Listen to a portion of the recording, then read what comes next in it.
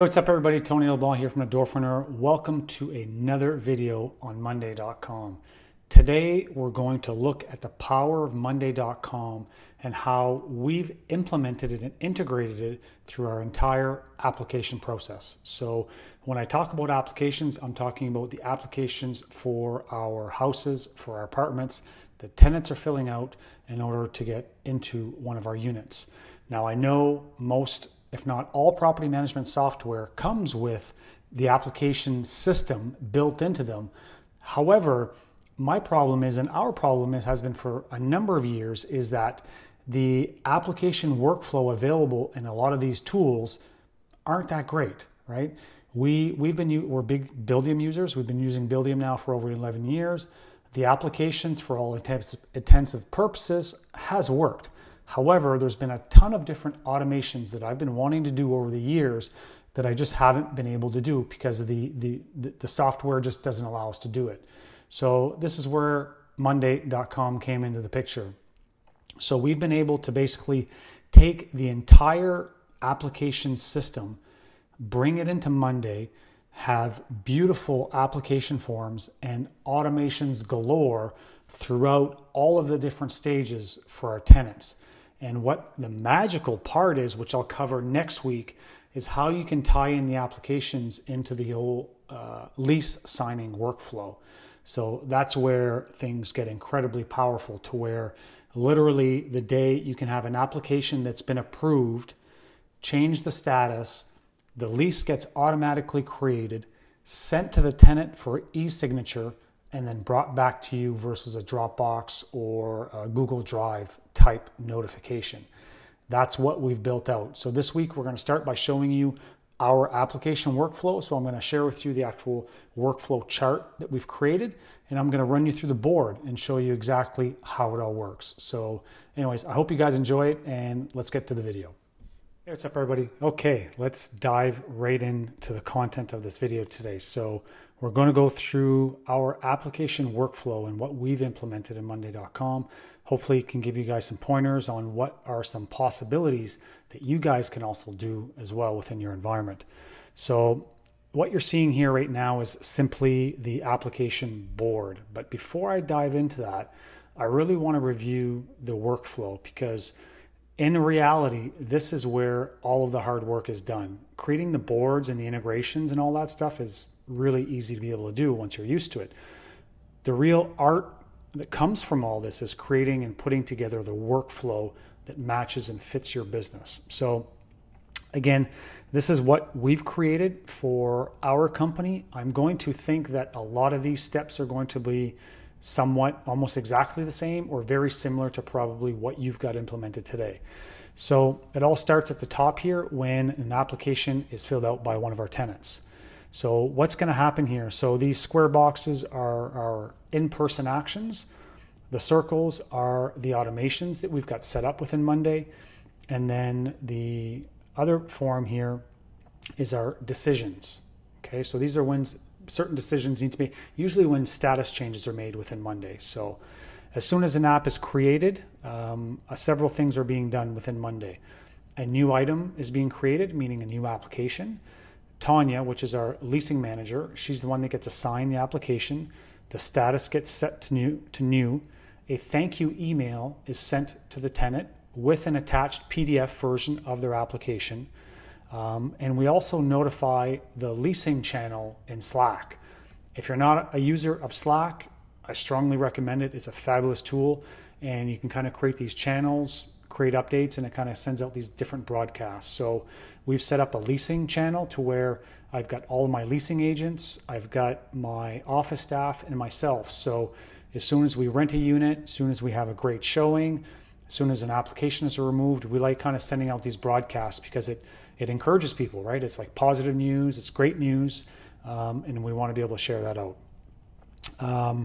Once that's done, we have to, this step hasn't been, unfortunately hasn't been automated yet, but a PDF gets created once the application is filled in.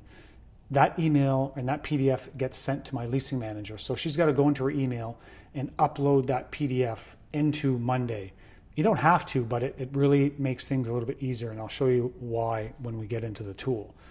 So once that's done, you're basically faced with a status condition, right? It's like, what do you do next? So the first step that we do is we move the application into a work in progress. This is where we check everything, we do all of our screening, we make sure that the tenants sent us everything that we need, whether if it's references, pay stubs, the deposit has been sent in, check all the references, all that fun stuff that goes into there. And then from there, there's a bunch of things that can happen. Either the application can be deferred because we're waiting for information. So I'm sure all of you guys know how, sometimes an application comes in, they're all excited to get the unit, and it takes them 3 days to get us the pay stub or confirmation of employment or some previous landlord to get back to us. So we call that a deferred state, meaning that we're still working on it, it's active, but I'm not looking at it every 5 minutes. We're actually waiting for the other party. Then we had cancel. So whenever we cancel an application, whenever we reject it, we set the status to reject. And then once we approve it, we set the approval on it. And again, throughout all these different stages, this is where the real power of Monday comes in, is we have automated emails being sent out at all of those different stages, advising the tenants kind of what's going on. So I love sending that initial email saying, hey, you got your application. We got one of the people on the staff working on it, and we'll get back to you shortly. If the status is approved, we send them like a big congratulation email, and here's what to expect on the next steps. If the application is in a deferred status, we send them updates or check-ins every day. It's like, hey, your application is sitting here in a deferred status. We're waiting for information from you. When can we hear back from you? So these constant automated touch points are super helpful. So this is a very basic version of what we're running, but I wanted to kind of give you an idea the importance of putting something like this together. Okay. So now let's jump into Monday. First, I'll show you, we'll go into Monday. So this is our board. So we got some data that we put in here for illustration purposes. So we have these different groups. So we have new, in progress, approved, deferred, canceled, and rejected. So whenever a new application comes in, it automatically gets put into this new bucket. The status gets set to new. It's assigned to my leasing manager, and then some pre-filled information is filled out. And one of the important parts of the way that we've set this up is we've integrated this with JotForm. So if you're not familiar with JotForm is a forms platform that you can create some really cool, dynamic, and visually very nice different types of applications. And there's also some automations and some cool stuff that you can do with that alone. So JotForm and Monday have an amazing integration. So if I look at the application form, this is our application. So there's a bunch of pages. They fill in this information. They go next. Then then you're going to put in all the information with regards to the property you're looking to rent. All of these fields, if they're required, it's not going to let you move forward. Basically, once you've filled all of that out, we're then going to get the new entry.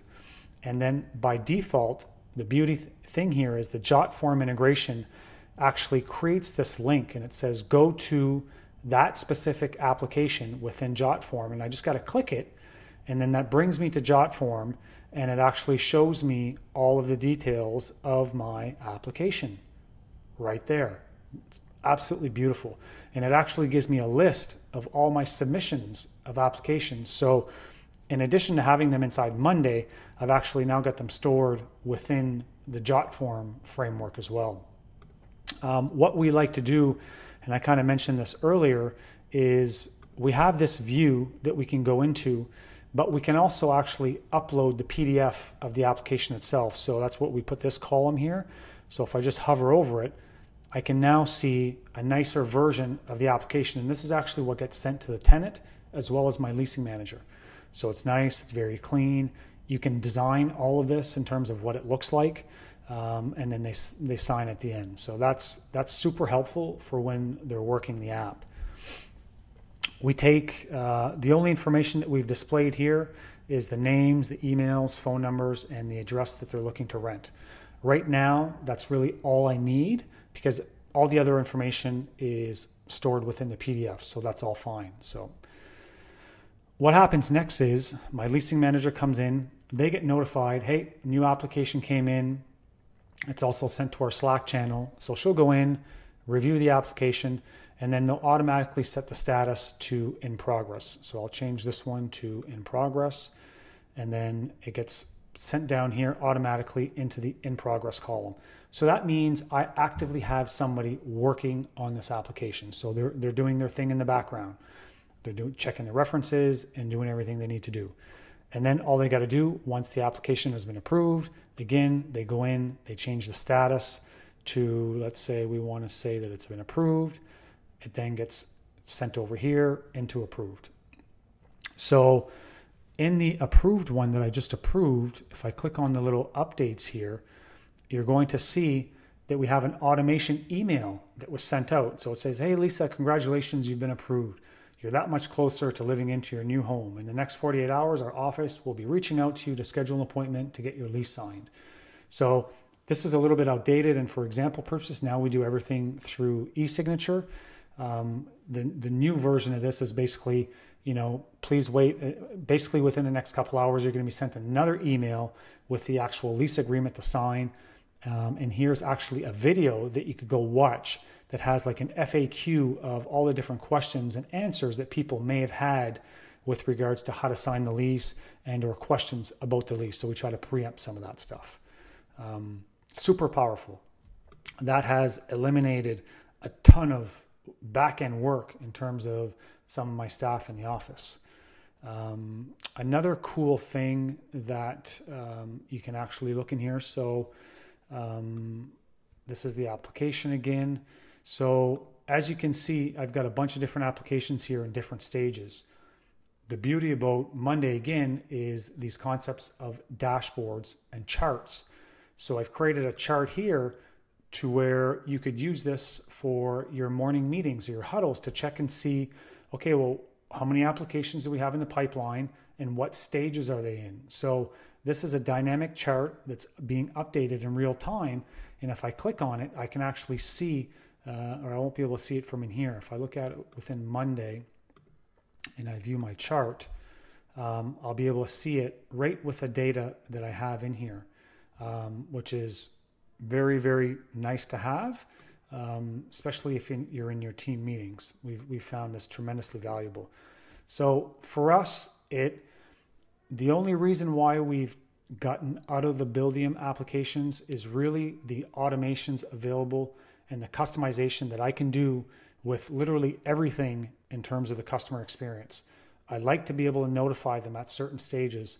I'd like automations to do the chasing instead of me always picking up the phone and having to write an email. We just script it right in the system, and it hounds them until we get an answer, or after a certain period of time, you can just close the ticket and then it sends them another email saying, hey, you didn't respond to me, so we're closing the app and, case closed and we're done. So anything to save time within that environment.